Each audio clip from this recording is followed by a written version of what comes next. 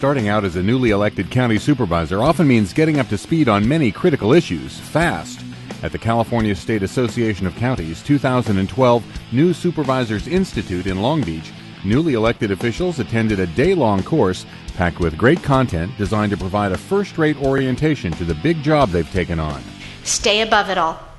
You're a policymaker at 30,000 feet. Keep your eye on the big picture and the long term, not your term, the long term for your county. Take the time to get to know your entire county and understand your colleagues' priorities and the things that are unique to their district. People liked what you had to say when you ran for office. They wanted to hear your perspective and they elected you. So your job is now to go out and make that happen. The first thing I'm going to tell you is be humble.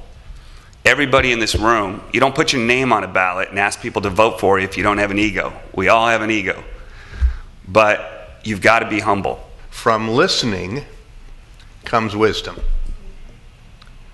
From speaking comes repentance. When I'm in a position where I want to yap and tell you what I think, there's a little thing that goes off my head saying, you might want to shut up and listen to what they have to say. So when you really be quiet and listen to what somebody else has to say, you're actually empowering them to believe you know what you're talking about, even though you're listening. So just that first 30 days, resist the temptation to remind everybody why you got elected. Your community expects results. County government and county service is a results-oriented enterprise. Polling at the local level, there's so much support for local officials to get things done because we can break those partisan lines. We can reach across across a dais and try and make things work. Your job now as the leader and their elected representative is to build bridges, patch those political divides, get to know everyone in your county. The people who weren't your base, you need to make your base. Pay attention to everything. You don't have time to sit back and say, well, I can settle in. You have to be settled in and moving on everything. I think I read 3 to 6 inches of paper every day, plus my emails and all the stuff that comes across the electronic media.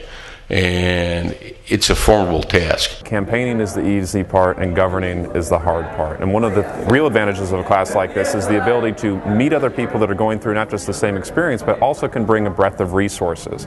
As things have been cut at the city and county level, it's important to know that you've got partnerships throughout the state to kind of leverage these partnerships and resources to govern more effectively. It's laying the foundation, and I think that's the key for me, is it's creating that very general knowledge of a lot of different things. I've got a ton of notes in my binder already about what I'm going to be going back and asking not only my county administrator as well as department heads, both elected and appointed, as to how do we do it in Solano County. The New Supervisors Institute is only one of 75 classes that CSAC provides throughout the year to equip the leaders who are taking on the many challenges and opportunities facing California counties.